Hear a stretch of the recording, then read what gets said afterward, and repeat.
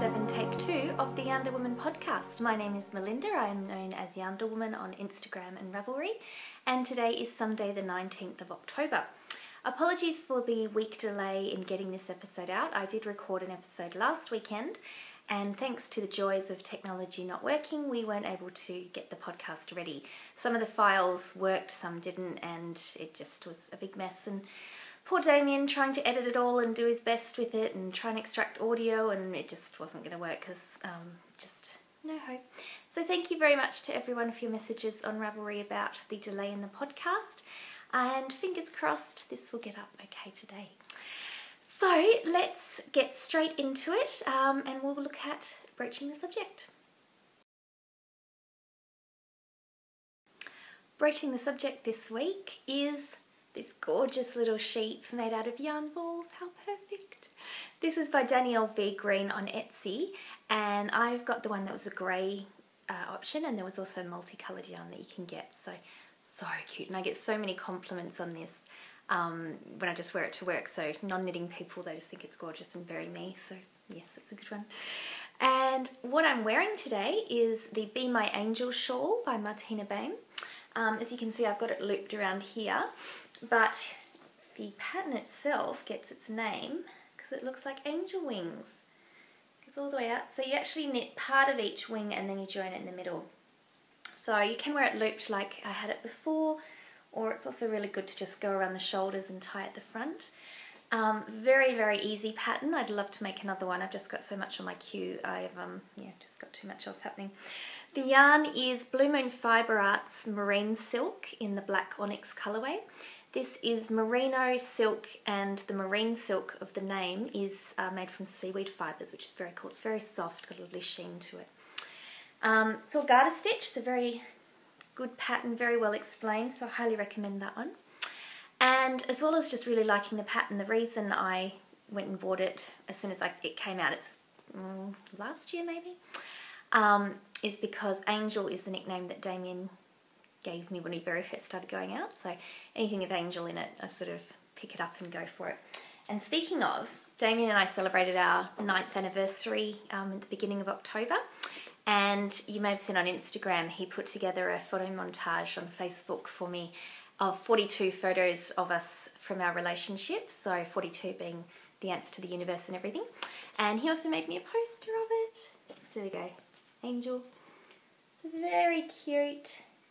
And that's one of our first couple photos, and that was the time I was wearing the angel wings. So the first photo of us, and then all these others, and this is one of our most recent ones from into the steampunk ball. It's very romantic, very cute, and the angel link. And he also got me a card that I'm going to frame, because it's gorgeous. Alice in Wonderland, the piggy. I love Alice. So yes, those are very exciting, and gorgeous shawl, gorgeous things. Thanks, Damian. On with our prize draws.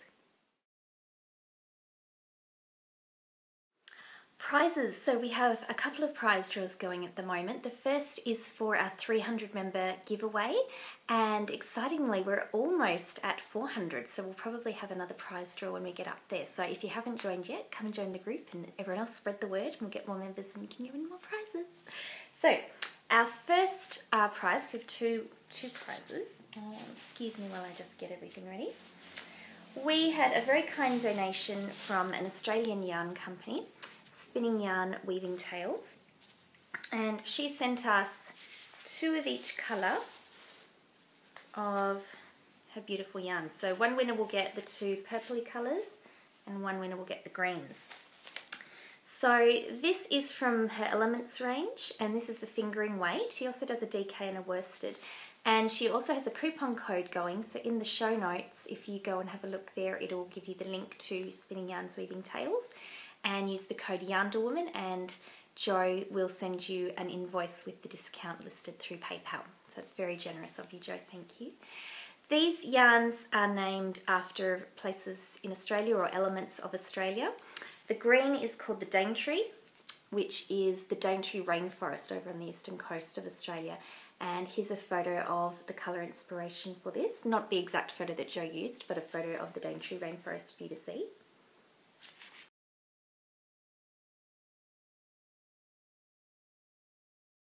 Lovely purple. This one is called Hardenbergia, and that's a type of flower, and I've also got a photo of that one to show you here. And as you can see with these yarns, they almost look like hand spun because the colours are sort of barber poled and mixed in together, so really, really gorgeous. I'm trying to get the light. That's a fairly good colour representation of them both. So without further ado, let's look at the winners. These winners were drawn by random.org, the random number generator website. And let me just have a look at my notes. The first winner drawn, and this person, if you contact me and you can have your pick of the colourways, and then the second winner can have the alternate colour. So the first winner was draw number 8, which was MS Trish Knits, who is Trish from California. Congratulations, Trish. Now the question for this prize draw was to write the name of your favourite flower, and Trish's favourite flower was lavender roses, which sound very lovely. So our second winner was number 31, who was Red Salt Box, who was Lisa from the USA. And Lisa also liked roses, and she mentioned fragrant roses. So thank you very much, Trish and Lisa, if you get in touch with me to give me your colour selection and also your postal address, and I'll get those out to you shortly. Thank you everyone for entering. It was very exciting. Oh, I'm not sure I told you, we had 106 entries for that one. So thank you to everyone who entered, and so exciting, as I said, to have so many members. Something I also wanted to thank everyone for was all your wonderful feedback of my mum Kathy being on the previous episode. She just thought it was so much fun, and she was blown away by all the positive comments that she got from viewers on Ravelry and Instagram. Thank you very much for taking the time. It really did make her day. She was so excited, and she would love to come on again and especially show her garden. So thank you to everyone who requested that. And we'll definitely have Mum back in another episode. She's on holidays at the moment looking at gardens in other parts of Australia, which is very much up her alley. So once she's back in Perth, we'll get her on and we'll get her recording again. So very exciting. And our second prize is one that's only been running for this past week on Ravelry, and that is to win your own brooch from the same creator as my yarn sheep here. This one is Vampire Cat, Dracula, and the prompt for this question for this competition was, what would you dress up the cat and what costume would you put him in? So there were some very cute entries, so thank you everyone for those. And I'll just pull up my notes to see who the winner of this was. We had 17 entries, and the random number generator pulled number 3, who was Archeo or Archeo. Katie, I'm sorry, I'm not sure how to pronounce that CH, whether it's a hard or a soft sound. Katie is from Colorado, and Katie will be mentioned later on in the enabling thread or acquisitions thread. Thank you, Katie. She said she would dress the cat in a fez with a monocle, and also linked to a knitting pattern that was called International Cat Hat Turkey, and it was actually a pattern for a red fez for your cat. So if anyone is out looking for that pattern, think no more about it. It's on Ravelry, it's there for you. So Katie, congratulations. This Dracula cat will be making its way to you. I'll get that in the post as soon as possible. Hopefully you'll get it for Halloween, but one can never tell with the post between Australia and America how long it's going to take, so I'll do my best. Thank you again for everyone who entered, and we will have another competition to run next week that I will tell you about right now. Our next prize that we've got up for grabs is this gorgeous skein from Skein. So I've mentioned skein yarns before. I used the top drawer sock base to make the Whispering Pines shawl a few episodes ago. This base is the BFL sock, which is 100% superwash BFL, sock weight 4-ply, and it's in the Lady Muck colourway. Skein is doing a lot of speckled dye bases at the moment, or colourways, sorry, not bases, and this is one of them, and it's got some gorgeous greens and purple, a little bit of fuchsia on the natural. So go over to the prize thread and enter there. 1 entry per person, need to be a member of the group to win, and I will draw this when I record the next episode in 2 weeks' time. Good luck everyone, and thank you Kristen for the gorgeous yarn.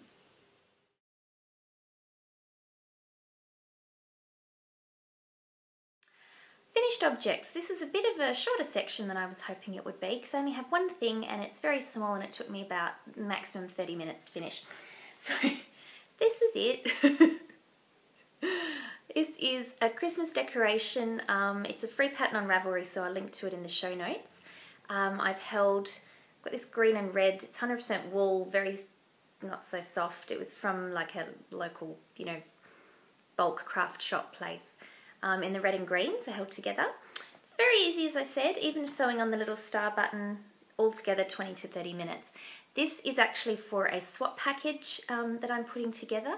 I really like swaps, but because of the international postage, it can be pretty expensive to do, so I tend to be more selective with them.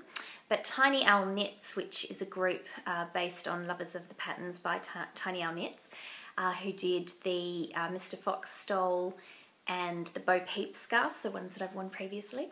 They have a very, very, very active Ravelry group, and they're often having swaps. They have monthly card swaps, monthly tea swaps. I've done a few of the tea swaps because that is something quite easy you can send as a flat letter, so I do those every so often. And they always have a Xmas swap, Tok being Tiny Owl Knits. So they're a big end of year swap, and you get partnered up with someone, and it's a secret, so you don't know who you're going to receive from. And you answer some questions and put together the package. So this is one of the things for that. So even if my person is a viewer, they won't know until they get it. So that's that. And I'm also participating in a swap in the Juniper Grace group. We're doing a filler project bag swap. So for that one, you get partnered with the same person, so you know who it is, and then you get to know each other a little bit before sending off your package. So Lotta, I won't be mentioning anything about what's in your package because you have to wait and see. On the Hungriest Knitter group, or in the group I should say, Rachel had a poll up to see who would be interested in doing a swap, and that would be a knitting and food swap. So I'm not sure when that's going to be happening, but that's another option if that's something you want to get into. And I was thinking that we could do a swap in our group coming up for the end of the year. I was going to say a Christmas card swap, but I know not everyone celebrates Christmas, so perhaps a greeting card swap, or however you want to call it.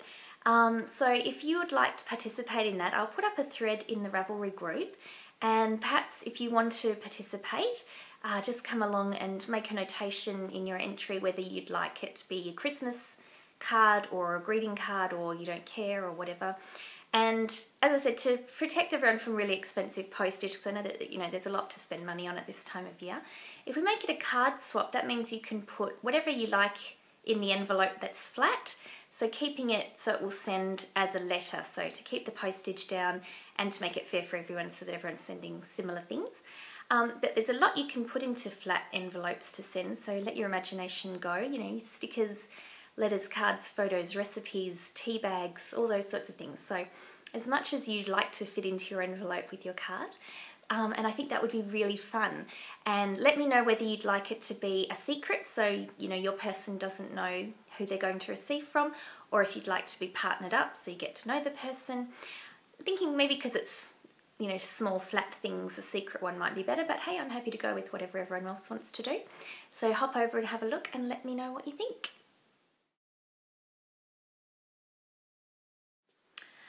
There is another finished object, but it's not mine because I didn't make it, but I really wanted to show you this. This is some fabulous sewing craft work from my cousin Megan, who created this wonderful toothless dragon from the How to Train Your Dragon movies. Here's a photo of it, it's just stunning.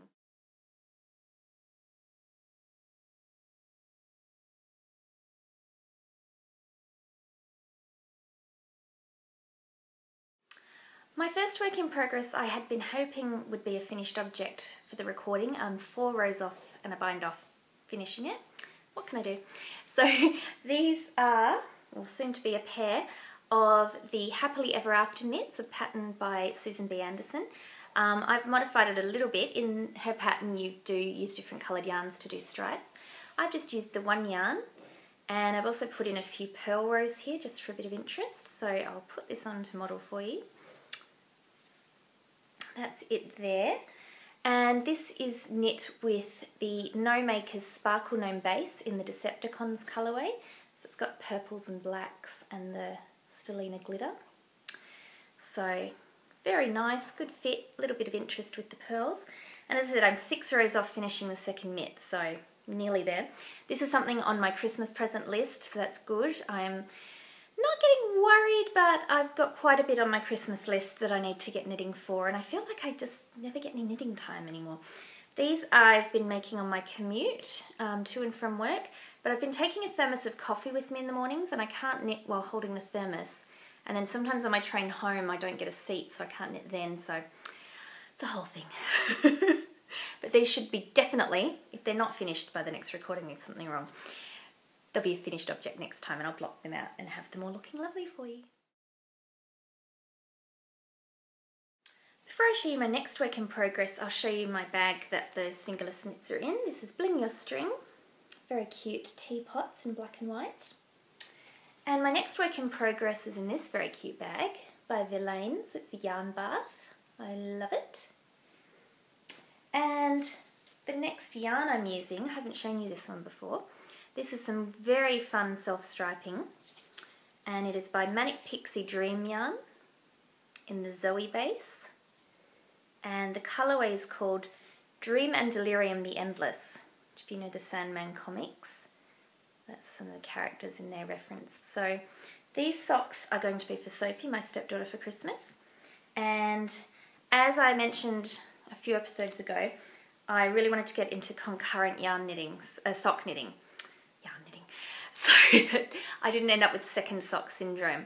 And I love doing concurrent knitting. So as you can see, I've nearly got 2 socks done. For some reason I've started a row and then gotten up and stopped, so who knows. But anyway, I've done the Fish Lips Kiss Heel on both of them. And I nearly just kept knitting with it, but what I did at the beginning of the heel, I cut the yarn to stop the black. So I think I did maybe 2 rows black, then went round to the heel. Knit through with the colour, and then it very conveniently went back to black so that the front stripe stayed the same. So that was very cool. You can see the rainbows are going in the opposite directions because I'm pulling from the centre and the outside of the ball. Hopefully Sophie won't mind that too much. She does really like this anime where one of the characters loves symmetry, and so she's started liking symmetry to be like the character. I'll just tell her it's mirror symmetry, so she should be fine with it. But these have been really fun. Plain vanilla, just did, I think, 2x2 ribbing. Oh, I started with 1x1 ribbing for about 5 rows. Then I went to 2x2 just until I got to the end of the black, and then just plain round and round and round, as I said, with the Fish Lips Kiss Heel. Very, very happy with those. So I'm nearly finished. I've got a little bit more maybe till I get to the toe decreases. So they will definitely be finished as well. I've got a lot of they will definitelys, so fingers crossed on that. Really liking it, and I really, really, really want to make myself some stripy socks now, but as I said before, too much on the Christmas list, so we'll wait and see. Next work in progress is something else for my Christmas list. It's a pattern called Beans the Stuffed Cat, which doesn't sound right, but Beans is his name. It's a free pattern on Ravelry, so I'll link it in the show notes. This is a little Beans, but he hasn't been stuffed yet, nor does he have a tail or face. Now this is the size, actually this is bigger than the size in the pattern. It's using the stitch count, but this is with a worsted weight rather than the DK the pattern calls for.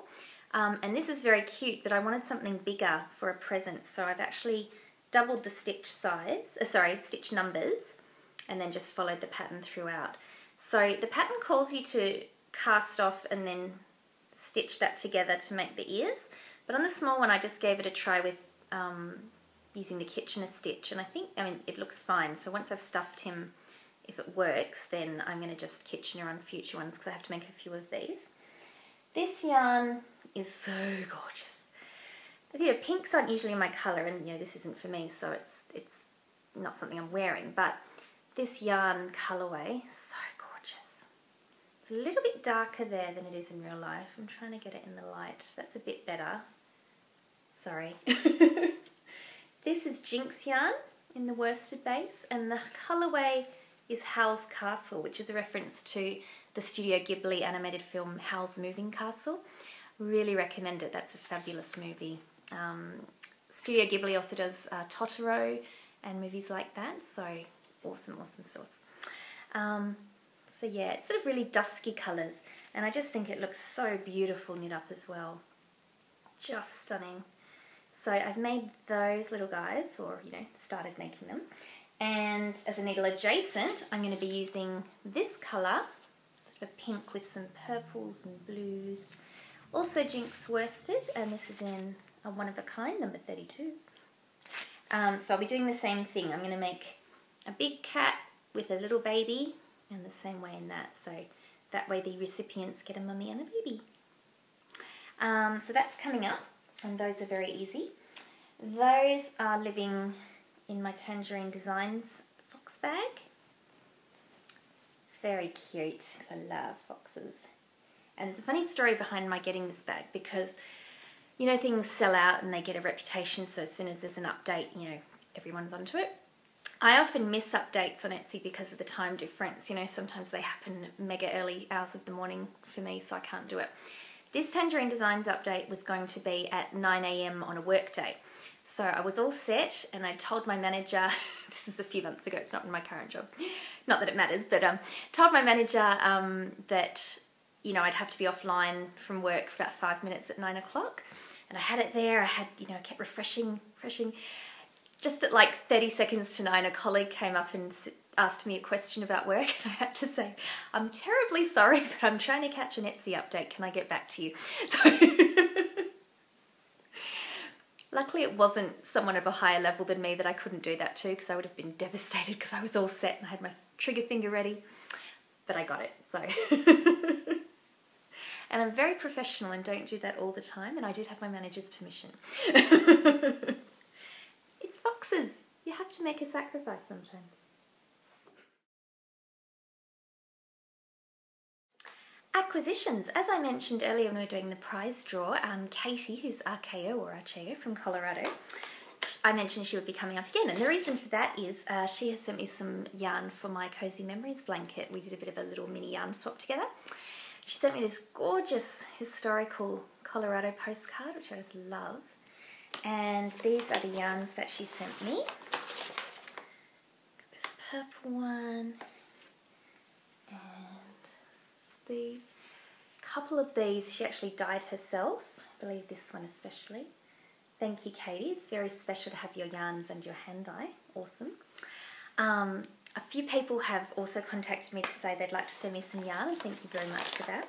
If you do have any spare scrap yarns in sock weight in reds, purples, greys or black, I will happily take them off your hands. So please send me a personal message on Ravelry, and we can organise that. Thank you, Katie. That's very cool. I haven't sewn any of them in yet, and I haven't actually worked on my sock yarn blanket in a few weeks because I keep saying it, the Christmas knitting. But I really want to get back into that because, you know, just do a square here or there. So I'll put it out there now. I'm going to do some before the next episode. Next acquisition, there's one for me and one for you, or at least one person for a future prize draw. From Stray Cat Sock Yarn. It's a cute company out of New Zealand. These gorgeous little boxes. Look at him, he's wearing socks. This is some very cute little yarn.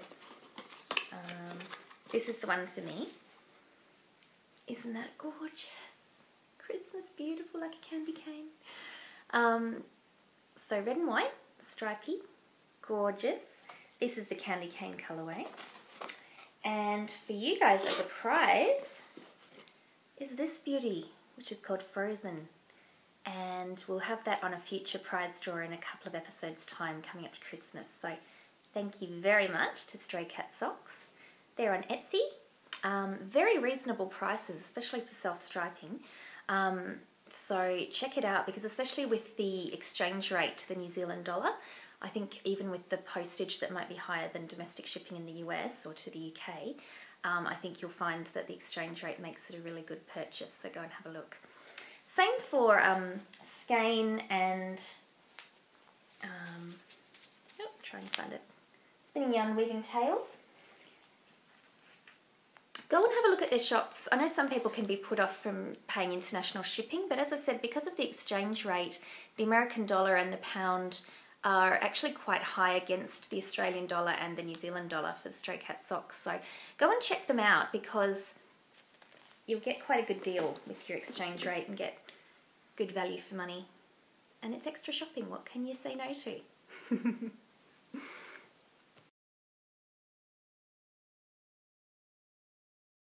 Another acquisition I got in the last couple of weeks is a few patterns, and that was very exciting because I won them as a prize. The Cyborgs Craft Room forum group in Ravelry has a finished object thread for each month, and I had entered in my Hermione's Everyday Socks that I made in the Deep Dark Secrets colourway, and my number came up in the random number generator, and I was able to choose patterns up to $10. So I chose the Cool Clavicle cover, which is the shawl pattern by Megan Williams, and the Winds Chief hat, which I've forgotten the designer, it's one of the famous designers, but that one's been in my queue for a while, and I'm going to make a hat for someone who lives in my house. It was very hard to choose a pattern because I really wanted to get the featherweight cardigan for myself, because I showed you some yarn that I got from Query Fibers a few episodes ago, and I really want to make that pattern, but I'm a broken record. The Christmas knitting, I had to get something, as I said, the hat patterns for someone else. The Cool Clavicle cover is for me, but I won't be knitting it straight away. But thank you very much, Megan, for running that competition. It was very exciting to win. And I will show you those patterns knit up as soon as I possibly can.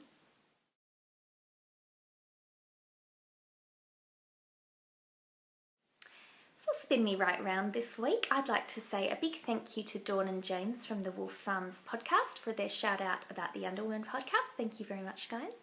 I'd also like to show you something that I meant to show you several weeks ago, and I just kept forgetting because I'd put it away.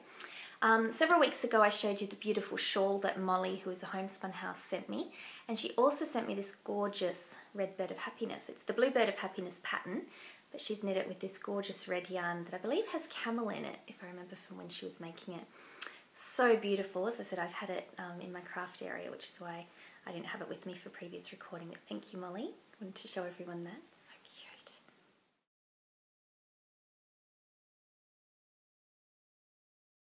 Something else I've enjoyed lately is going to my local library and finding an Australian yarn magazine.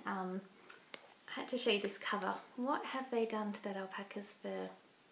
He doesn't look happy, does he? Look at that expression.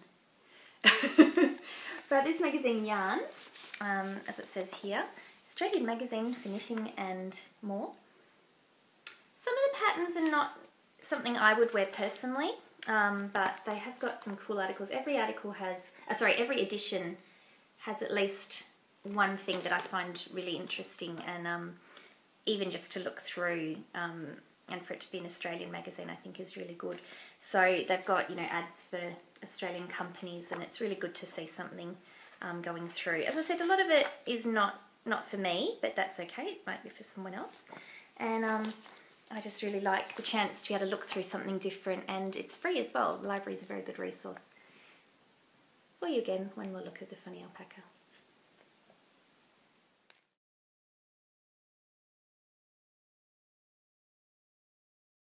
Something that wasn't spinning me round at the time, but it was spinning me out, is we had a freak hailstorm yesterday, just in our suburb and a couple of suburbs around. It wasn't the whole of Perth. And it was sort of a bit of thunder and lightning, then it started raining, and then the hail came. And I've never seen hail fall like this. It was just instantaneous, these, hail about so big, as in the circle part. Just fell heavy and hard. We actually thought one of our windows was going to break because it was hitting it straight on. We had to move the table in. And for about 5 minutes, this ice just fell and it looked like snow. We don't get snow ever in Perth. It doesn't happen. It's too warm. And we're also in spring, entering summer. We've had days that have been, 35 degrees earlier in the week, which is 80s or 90s in Fahrenheit. I'm not sure. So this was just crazy, but very cool once it stopped. So here's some photos for you to have a look at, because it was just so insanely cool.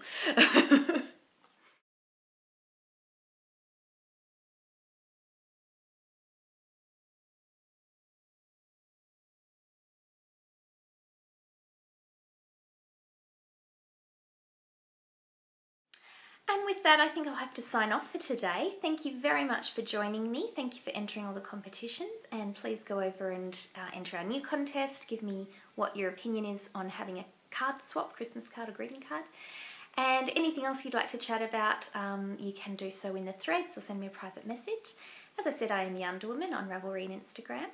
And I'm also going to have links in the show notes to Damian K Sheiles, because he's got another video to show you today. Thank you for all your feedback on the previous episodes videos as well. I'll have links to all the ways you can follow Damian's work, Pinterest, Instagram, Facebook, his blog, YouTube, because he's putting together some of these videos of his work. He also has all his prints and works in progress that he can show. So any of the options that you like for following along on social media, I'll put the links in for you to see. This video is called 42. It's one of his most personal works to date. I really hope you enjoy it. He's also done the music for this one as well.